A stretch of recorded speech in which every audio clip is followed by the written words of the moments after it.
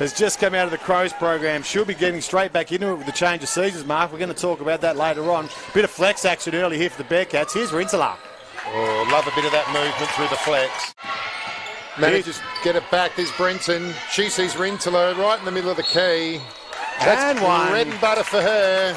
Keely Pearce has come on for Abby Brenton.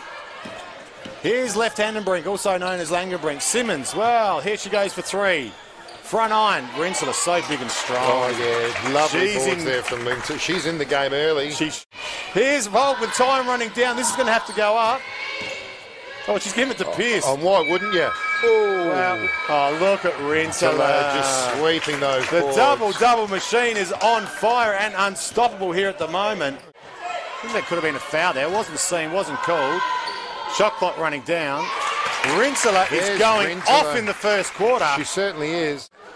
In fact, she might even be a bit taller. Yeah, I think she's marked, but in all respect, Rintala is a grown woman. And experience plays a big part, but... Always good for a coach to get that one out at the timeout. It certainly was. Even if he didn't go through that play, it still makes him look good. Oh, Rintala went around like a training cone.